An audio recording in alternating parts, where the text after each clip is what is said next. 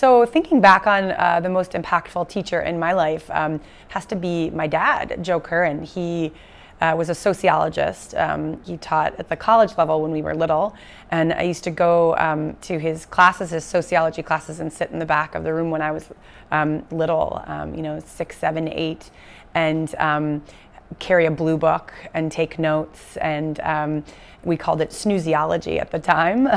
It gave my dad a hard time, but what really was imparted from watching my dad teach, he won an award during that time for, he was the favorite professor of students that year, voted by students, was his love for both learning and teaching. It was so evident in watching him how much he loved being in the classroom and how much his own curiosity, his intellectual curiosity, informed and motivated sort of moving ahead. And so that stuck with me. It stuck with me to want to sort of learn more and uncover more and have questions lead to more questions, and really shaped my life.